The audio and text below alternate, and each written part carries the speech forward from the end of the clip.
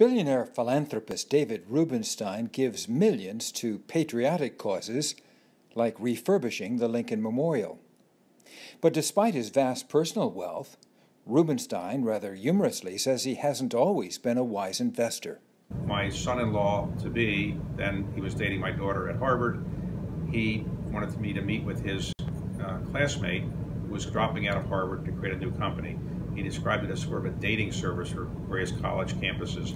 And I said, "What's it called?" He said, "It's called Facebook." I said, "Look, I've seen these dating services before. They never work, so I don't really want to meet with them." Had I put in the initial $10 million, it'd probably be worth $30 billion today. And then there was Amazon. When Jeff Bezos was starting Amazon, one of our companies helped him with the bibliography of books in print. He wanted to give us a third of the company to help him get started. We said, no, we don't want that. We just want a little cash. Later, when I realized what a terrible mistake we'd made, I did get some stock, but I didn't think the company was going to do that well. We sold the stock right at the IPO.